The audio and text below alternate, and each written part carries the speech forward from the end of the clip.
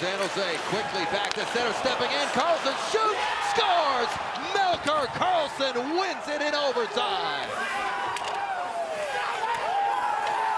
And the Sharks take game one.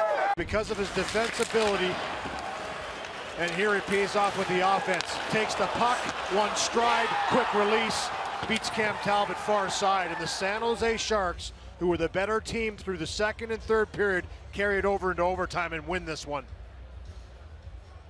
Melker Karlsson at 3:22 of overtime with that wrist shot that beat Talbot cleanly. And the Sharks come in here and win game one on the road. That was a laser. Just excellent backtracking once again by San Jose. They were relentless on the puck for the last two periods. They outworked, outchanced Edmonton, and eventually